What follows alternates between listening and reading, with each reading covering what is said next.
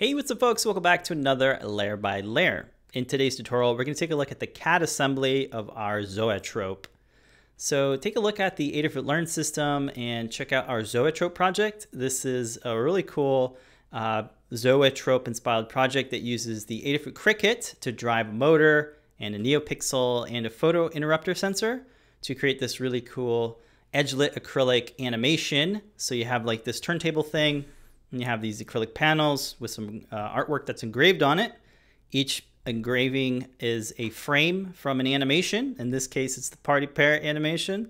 And I just wanted to chat about the CAD assembly and show you folks how I used the GF gear generator in Fusion 360 to make this kind of cool turntable.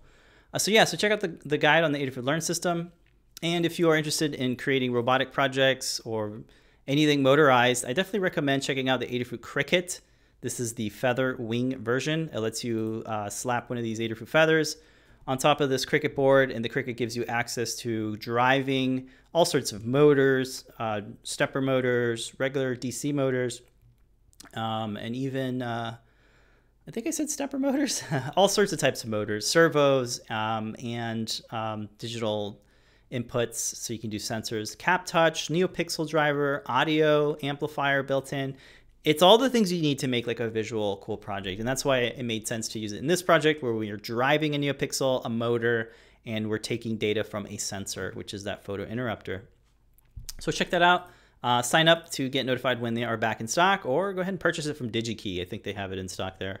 But yeah, very, very cool board for doing robotics and other type of projects. All right, so let me show you folks the gear mechanism that's going on here. So this is a way to create kind of a turntable with a internal gear and a double helical gear. And this is not using any ball bearings. It's just using a motor and these two gears. So there's no ball bearings. There's a couple screws and things, but it's really cool to get this vertically mounted up or down, and the only thing holding it in place is the gear. There's a little internal ring that kind of keeps it up. But other than that, there's very little friction, and it's a cool way to kind of create this moving turntable. And that's kind of the essential thing in this project.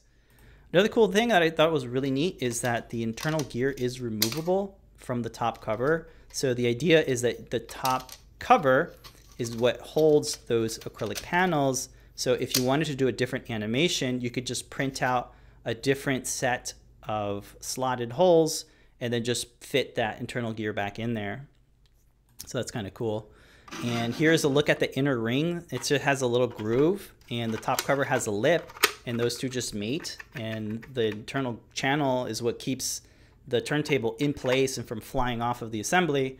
So that's kind of how you install it. And again, in motion, when you turn it on, it keeps itself upright because of the lip and the internal groove. There's very little friction, and because it's the profile of the gear is a helical, double helical, it's able to kind of self-correct itself and stay centered. And here you can see it positioned vertically, and it's able to maintain its balance and all that because the gears are meshing really well to each other. So yeah, that is the thing in motion. So now I'll jump into the CAD assembly and we can chat about some stuff in Fusion 360. So I'll talk about the structure. This is a big project where the goal of it, I really wanted to create all of the main pieces outside of the assembly and then bring everything in together. So this is my first attempt where I'm like designing the pieces individually and then bringing them all together in this main assembly file. And it was working out pretty good up until I started creating the encoder ring, where I kind of broke my own rule and I just started designing inside of it. So all of this stuff here in the timeline pertained to that one component, and I really wish I had built it externally and then brought it in, because that would have made the timeline a little bit smaller. Another thing that's crazy is like the hardware, like the screws and the hex nuts, like they take up a lot of the timeline. So if you look down here, this thing starts about right here, and then all of this stuff is just adding screws and then applying a joint to that screw.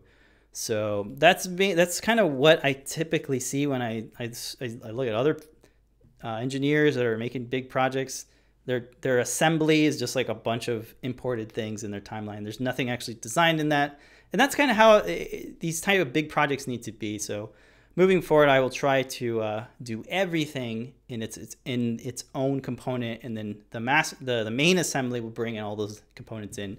So you can see in my data panel, I created a folder just for this project called Zoetrope, and then I tried to build everything in here. So like the gear, the top cover, and everything are built independently, except for, of course, the ring, which I was telling you about. I built it in here, and the main reason was because I just got lazy and I got tired of dealing with edit in place. So edit in place is the next thing I want to talk about.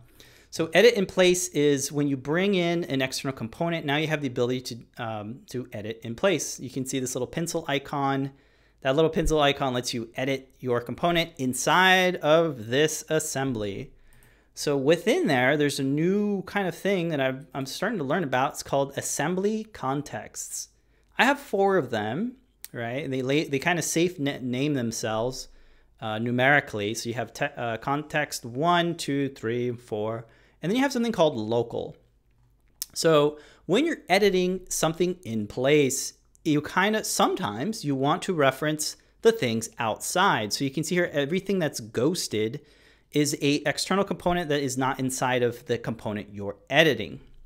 When you're done editing, you click this finish edit in place.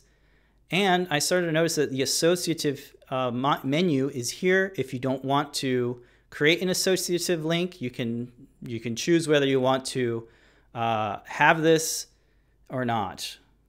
I just leave it on by default. You know, I think it's fine to keep this here. It hasn't messed with me yet. But let me step through them just to give you an idea of what these context assemblies do. So if I go to the first one, take a look at what happened around me. What is going on is that I am now viewing what it looked like when I was editing it before I did all these things outside of this component.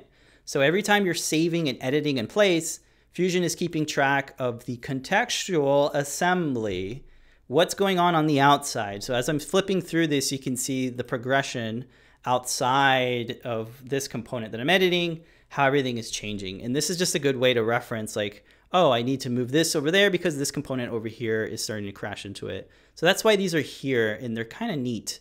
But one of the tips I found, that if you're like, a lot of times I'll be editing and I can't quite see what I want because these things are in my way. And even though they're transparent and ghosted out, it's still kind of hard to get in there and see what's going on. So what you could do is you can highlight and activate the local assembly context, and that'll just kind of isolate your component. So that's my main tip when you're editing something in place and you're getting confused, clearing everything out, and then just kind of seeing what it is I'm editing. Just click and activate local, and that will isolate your component essentially. But if you are having to, reference the things outside of what you're editing, then activating the latest context is the way to go. These also get saved in your timeline, which is interesting. Not in this particular timeline, but you'll see once I finish editing in place, it'll bring me back to the main assembly, and you can see here that in the timeline there are some of these bits here that get saved.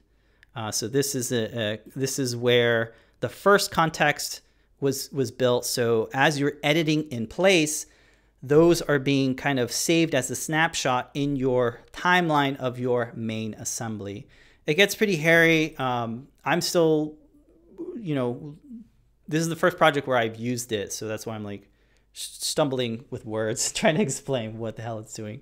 But essentially, it's that you can edit your thing, your component in place, and you have the control whether you want to isolate it or see it in context of your assembly. Oh man, it's so hard to do, but yeah. That's probably one of the reasons why I designed the encoder ring inside of this document as opposed to doing it in an external document. Haha. All right, but to go with that, I wanted to chat about how I was able to figure out how to get these two gears to mesh with each other and how to position them in a way where it makes sense. So The way I was able to do it was through the bottom cover. So I'll activate that. And basically just figuring out the mounting holes for the DC gear here, and then placing that with a sketch, placing the holes through a sketch. You can see my profile here has these screws or these mounting holes, and I have a sketch dimension that defines like where it is in the center origin. So here you can see it's 8.5 millimeters, and that's the position of the mounting holes from the center origin. So if I wanted this to come closer, let's change this to 7. You'll notice that like the feature updates, but nothing else updated. And that's because the joint is created on the external component. So what I have to do is I have to hit finish edit in place. And now you can see that the joints have all self-corrected itself, and the motor has shifted where it needs to, and so has the gear has shifted where it needs to. So you have 3 joints here that you're working with. You have the joint for the actual motor that gets positioned to the bottom cover, and then you have the joint for the gear that gets positioned to the shaft of the motor. And whenever you change the dimension or the sketch position of your set of mounting holes, everything else will cascade and work with it. Now, because because the sketch is done inside of an external component, I have to kind of edit in place every time I want to modify it. So using a cross-section analysis, I can see, where the gear is. And you can see here, this is way too far. These gears aren't mating. So I would have to go back in here, hit edit in place, double click the sketch I want to update, and hit 8.5 just to get it back going. And then it's not updating, because I have to actually hit finish edit in place, and then the joint for the motor will update and the joint for the gear will update as well. And that's kind of where it is. You'll see it's still not meshing right, and that's because I kind of just faked it. I know this works because I printed it, but if I wanted to make it really, really work, I'd have to go in here where the joint was, right click, drive joint, and then I can drive this manually to see like, oh, okay, so around there is where the gear would work probably okay. Yeah, but you can see here I have about 1 millimeter of clearance between the surfaces that would essentially mate. So there's about 0.9 millimeters of clearance, or really 1 millimeter. Yeah. And you can see here that I actually have the gear in the wrong orientation. It's actually supposed to be flipped. But again, I'm just I know it'll work because like you can kind of get an idea of how close these are by just doing that cross-section analysis. But yeah, you can, that's how I'm able to, it's a little bit finicky to have to edit in place, hit finish, and then kind of watch it. But I think next time, if I were to do this, I would know that I need to have the motor and the gear and the bottom cover all in the same component. That way, when I'm modifying that one component, I don't have to keep hitting finish, edit in place to see my joints update. So if I thought about it a little bit more, I could have made it a little bit more cleaner. But that is the main thing that kind of makes this thing work, is how do you get your gears in the right position? And as long as you know you have a working mounting holes for your motor, you should be good. So that's kind of how that's working. Yeah. The next thing is, how did you create these gears, right? So these gears are all generated with a plugin. So there's plugins for Fusion 360, and this one's called the GF Gear Generator. So you can download this for Mac or Windows. It's a free download, and you can add it.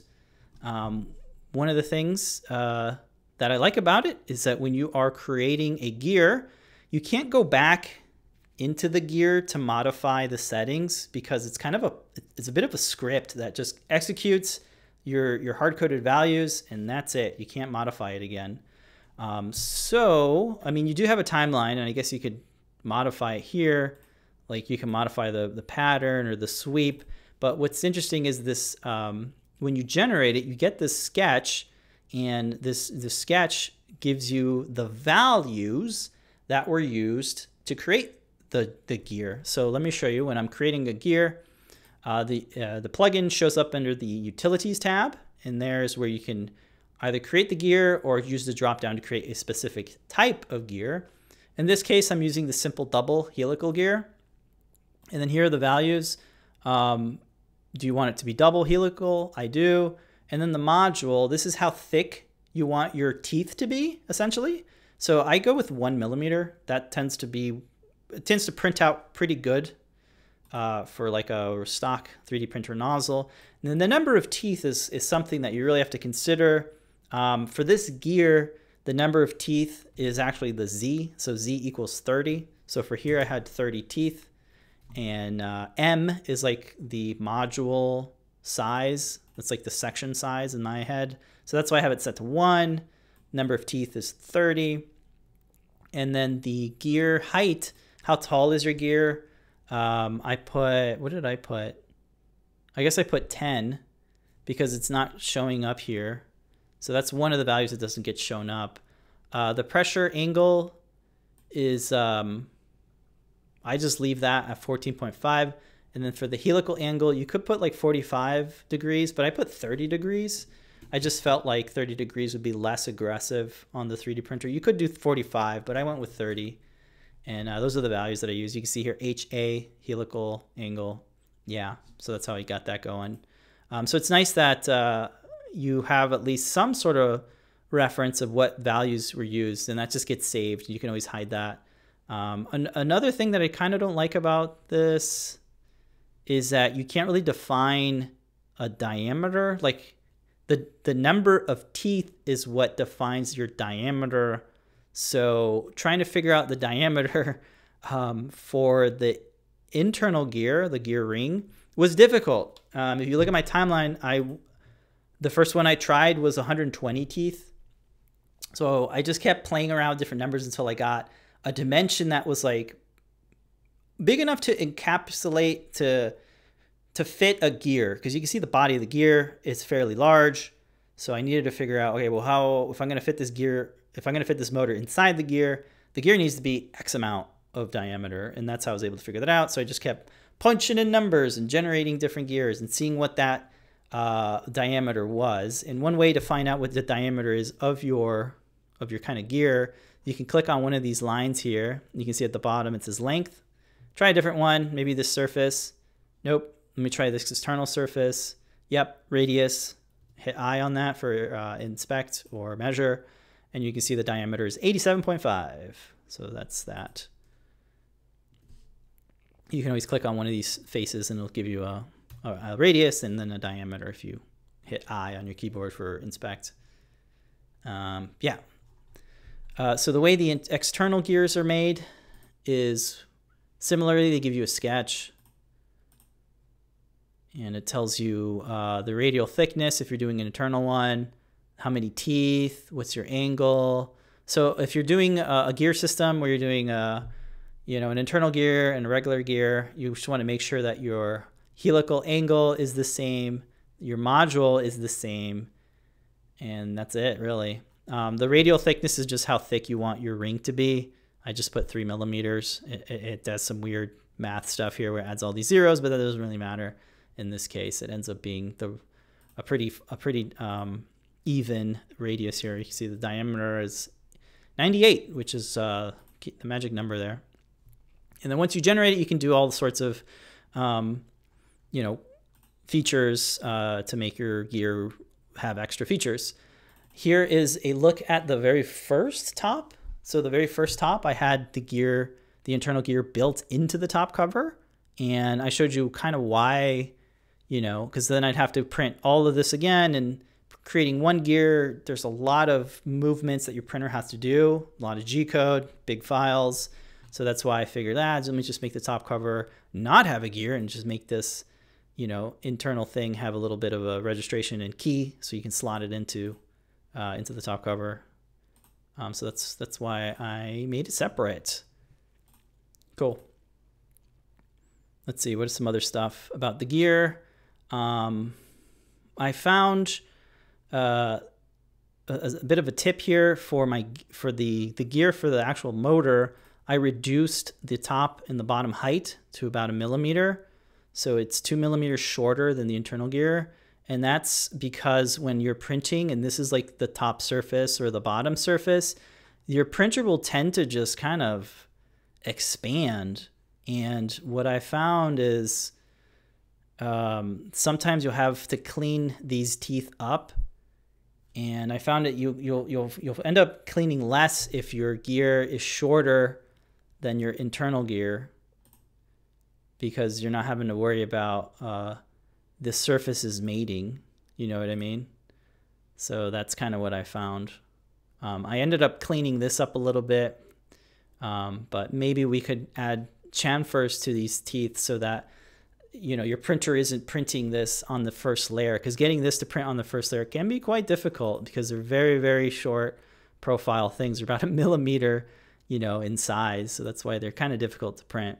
And another reason to make your gears external is to print them very slowly so that you print really nicely.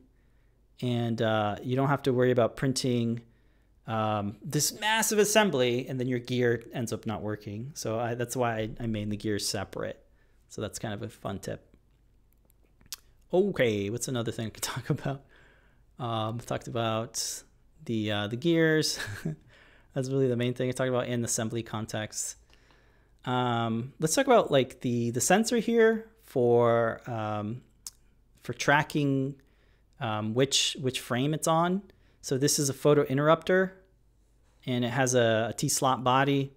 And because of the size, I figured it'd be best to have it on the outside.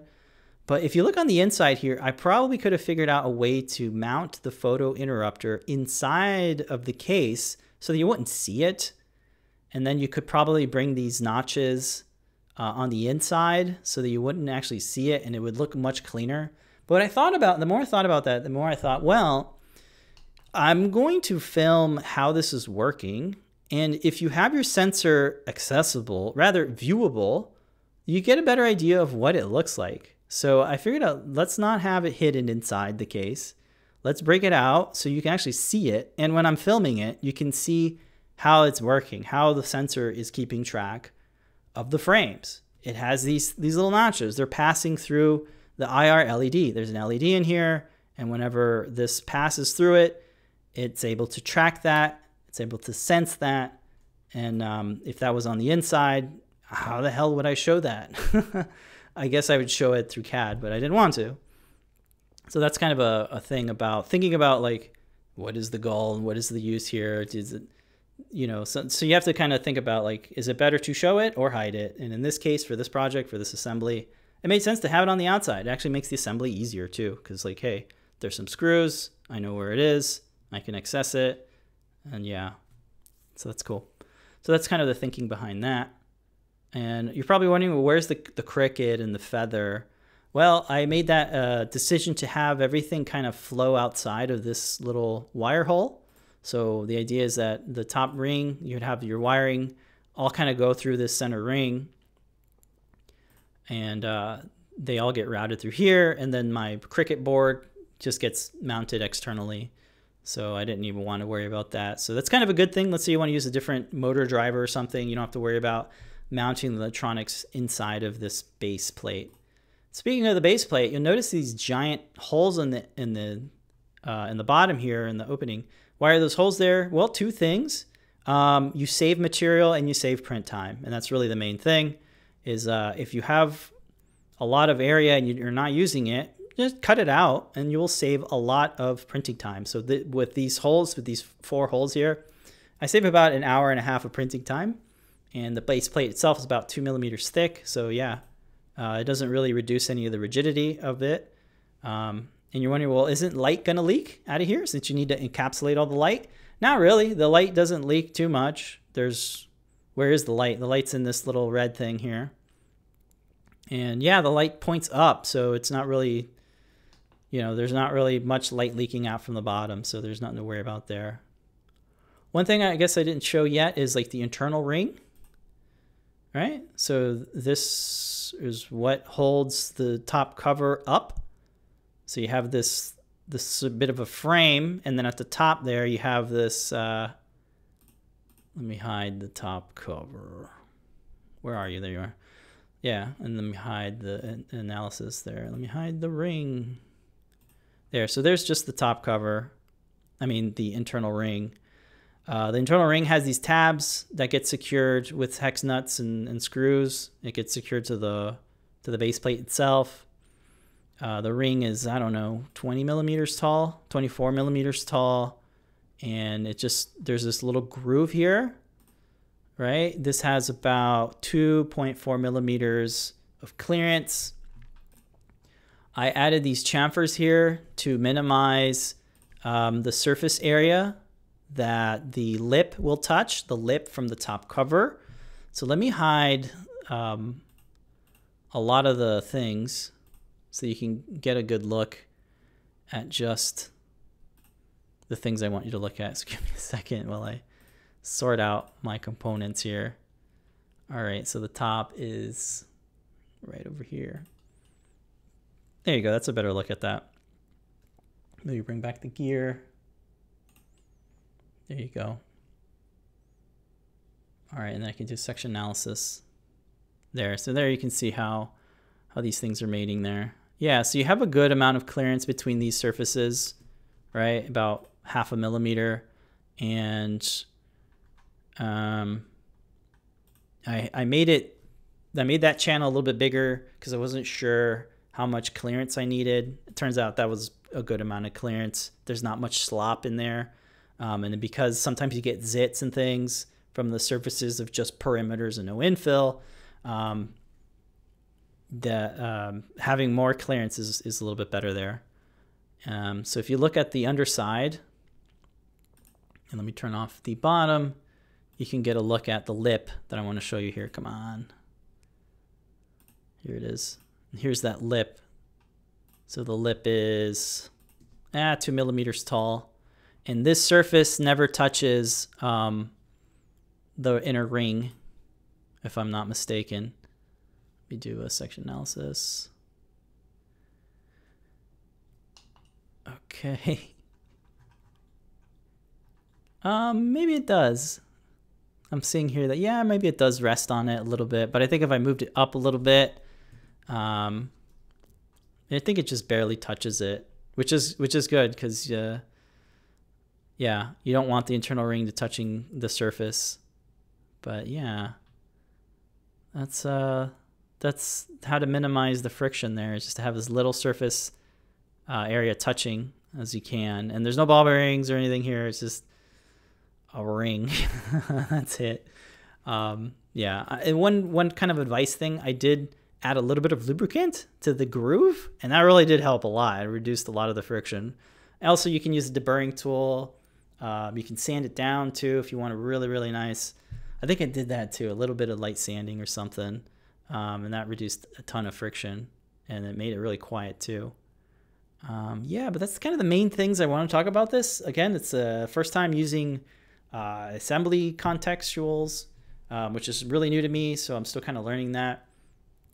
It's slightly parametric. I don't think I have too many and I have none. I think some of the pieces have parameters, but other ones are not. Yeah, because you really kind of want to hard code this for what your parts that you're building for. Yeah, so I don't think you want to make it any bigger. The only parametric things that are kind of editable, I guess, are the slots. Like you can change that number of slots to something else if you have another animation that you want to do. Right now you can see here it's actually 20 slots, and in the Learn Guide I made it 10 because there's only 10 frames of the party pair animation. But I think you can add up to 24 max, and if you want to add any more than that, you're just going to have to make the whole thing bigger, which is doable as well, depending on the size of your printer. But those are some fun tips for doing internal gear mechanisms, turntables, anything like that. I think this is a good method. Don't forget to check out the gear plugin. It's called GF Gear Generator. If you have another gear plugin that you think is better than this one, maybe that's like editable after the fact of building it, let me know. I'd love to try out other gear generators. That'd be really cool. Also, don't forget about the Cricut Featherwing. You can get the Cricut Featherwing when they're back in stock if you sign up to get notified, or you can purchase it from one of their reseller distributors like DigiKey.